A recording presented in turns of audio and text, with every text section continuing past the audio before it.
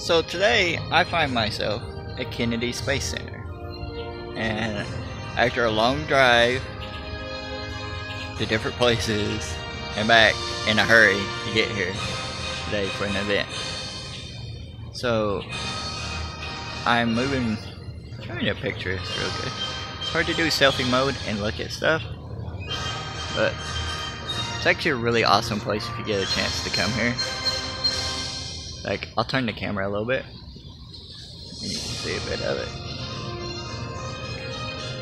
It's raining a little bit, but it's worth it, even with the rain. Hopefully that ain't too bad. But we find inspiration in everywhere we go, and it's truly awe-inspiring to see what we've accomplished as a people, but where our failings are also still as a people. That we can do things like reach to the stars, but we still have a long way to go when it comes to how we treat each other. And I'm not trying to do a blog entry where I go really philosophical, but I am wearing my Optimus Prime shirt, so let's do some philosophy here. Or just be stupid. I am the Toothless Hillbilly blogger. But I got in a little bit early because Mars here at a conference, and I thought I'd do a quick vlog about always spending your time as a creator.